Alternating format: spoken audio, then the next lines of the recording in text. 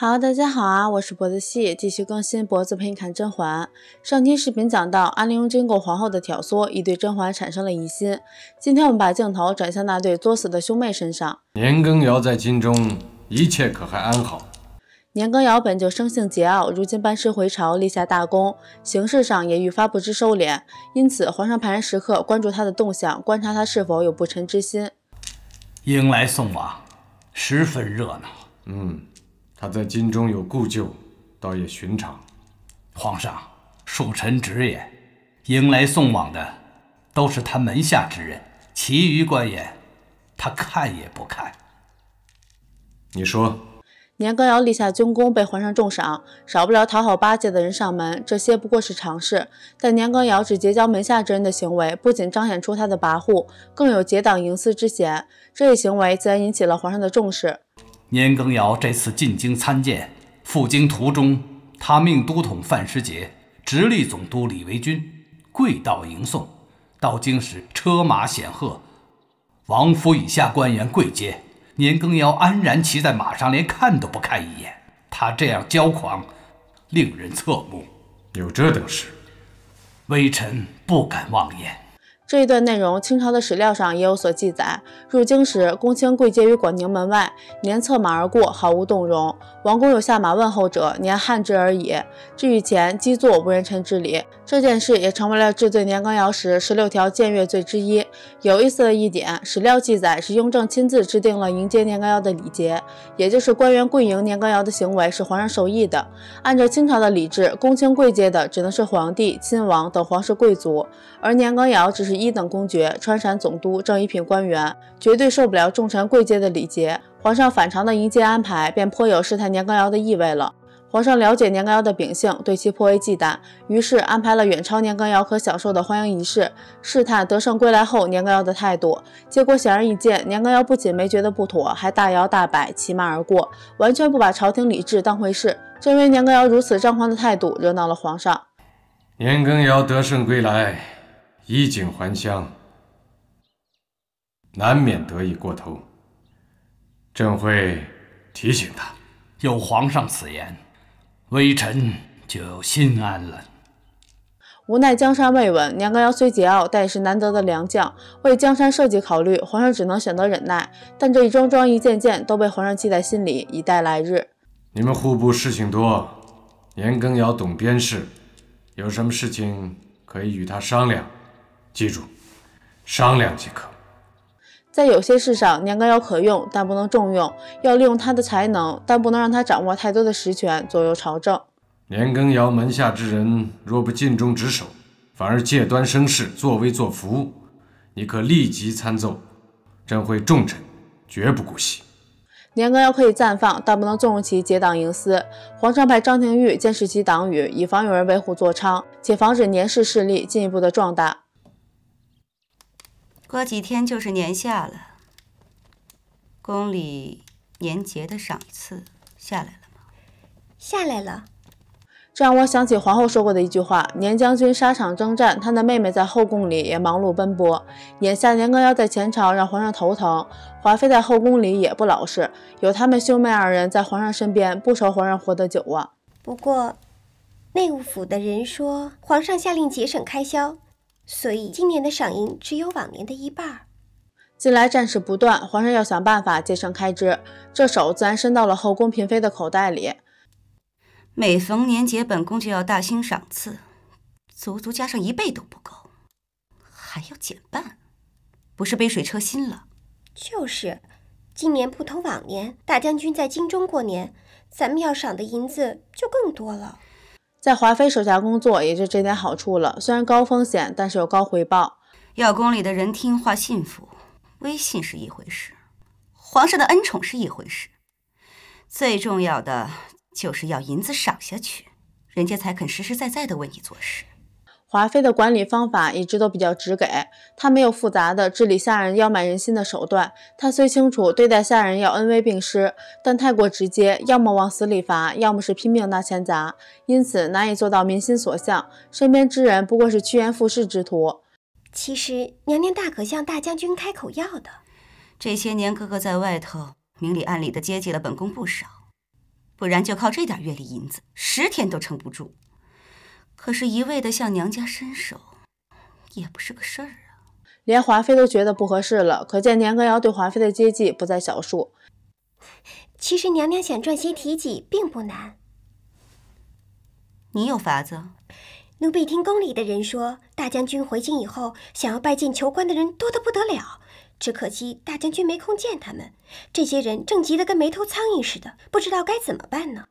若是娘娘肯帮他们在大将军面前说上2句话，那他们自然也就知道怎么孝敬娘娘了。一人得道，鸡犬升天。眼下年家是皇上面前1等1的红人，想亲近之人不在少数。即便是身为宫女的宋芝，身边巴结奉承的人也不会少。这些人见不到正主，便从他们身边人下手了。想来是想通过宋芝打通这一渠道，因此宋芝才向华妃提出了这一办法。有这样的好事儿？皇上开考科举是为了选拔人才，这些人毛遂自荐也是为了前程。若是真有好的，让大将军举荐给皇上，那也是娘娘的一份功劳啊。这话说的都能想到贿赂上级、买官卖官的人能是什么良才呀？都是没有能力的人才会走这条路的。皇上不许后宫妄议朝政，他们要见哥哥，本宫传句话是能的，至于用与不用，那得听哥哥的。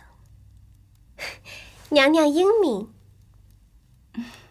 后宫不得干政这条铁律，华妃是知道的，但华妃耍了一个小聪明，认为自己仅是起到了一个引荐的作用，决定权在年羹尧手中。既然自己没有左右朝廷用人，便不算干政了。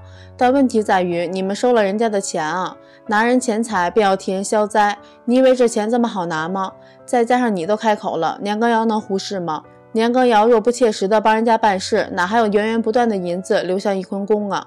如此成了个产业链了，华妃拿钱引荐，年羹尧拿钱办事，事办成了才会有第2个、第3个人再把钱送到翊坤宫，这个口子一旦开了，便不会是小事。华妃所谓的传个话，却是前朝后宫勾结、结党营私、左右朝堂的大罪了。哎，皇上有你们兄妹2人是他的福气啊。儿臣此行去了剑阁梓潼的古栈道、李冰的都江堰，还有杜甫的浣花居所。千佛岩可看了吗？儿臣知道皇额娘心念佛事，已经替皇额娘一一拜过。难为你一片孝心。蜀道难于上青天，你此行辛苦了。和宫宴饮，果郡王终于从巴蜀回来了。华妃这件衣裳不错，哀家虽然眼神不好，都觉着光彩夺目。华妃打扮得过于夺目，眼神不好的太后都注意到了。想来托她办事的人钱已经到账了，华妃终于有银子买新衣服了。太后赏了那只步摇，臣妾想着得有些好衣裳配才相得益彰，所以让绣院新做了几身。即便没有太后的步摇，华妃这新衣服还是得买。这么说，不过是拿对太后赏赐重视的说辞为自己添置新衣找借口罢了。这话听到众人耳朵里，都有点为了这点醋包了顿饺子的意思了。所谓为了配步摇，但这一身行头不知比步摇贵重多少，明显是借口。少拿我说事儿。什么衣裳得配什么首饰，本宫看华妃簪的绢花也价值不菲呀。这话题都挑起来了，皇后便再添一把火，生怕旁人没注意到华妃这一身行头的价值，赶忙又提起了华妃的绢花。眼下战事未平，何宫都减少用度，皇后刻意强调华妃的奢靡，意欲引起皇上和六宫对华妃的不满。宫中簪发的绢花都是绸缎做的，虽然好看，却容易腐坏。臣妾用的是金线蜜织穿宝石珠子做的。华妃是得意过头了，在皇上和太后面前炫起了富，丝毫没意识到自己的不妥之处。的确好看，但是花费也不小吧？多谢皇后关怀，臣妾家里好歹有些贴补，不必费宫中的钱。华妃终于意识到皇后是在刁难她，而不是羡慕她了。但华妃的应对说辞并不高明。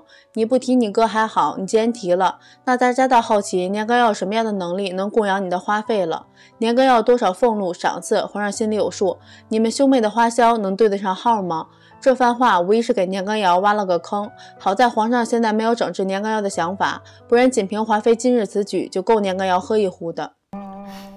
都像华妃一样有个好娘家才好呢，就不用守着月例银子过得紧巴巴的。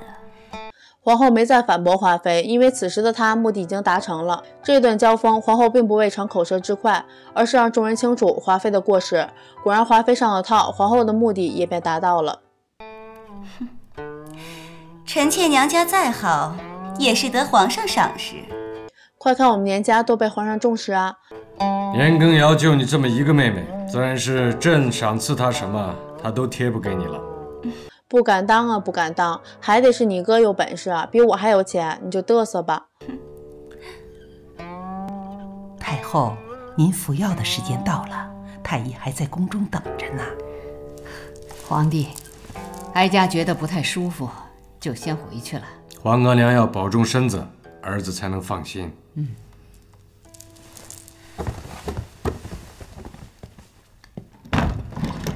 恭送太后。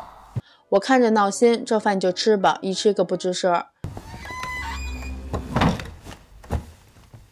这是婉贵人新酿的美酒，大家一同尝尝。